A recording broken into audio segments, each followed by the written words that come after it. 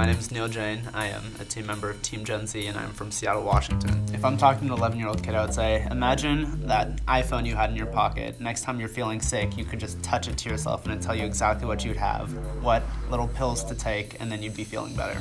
I think being the youngest team does give us a unique perspective. I think one that everyone wants to help us, first of all, but also I think just the way young people think, the way we think is different than the way a lot of the other teams think. Teenagers to 30-year-olds who are coming up with all these new innovations.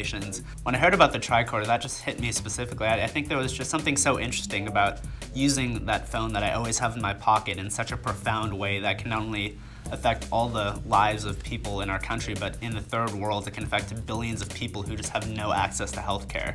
Around here, there's an environment of supporting, but outside, it's kind of hard to say, I'm a teenager and I want to solve a global health problem, and everyone's going to be like, okay, sure, maybe in 10 years you'll go to college and you'll figure something out, but no one really took us seriously, and I think it's nice to actually have such a supportive group of people here, and I think the whole environment is changing to realize that young people are going to be the innovators of today, not even tomorrow.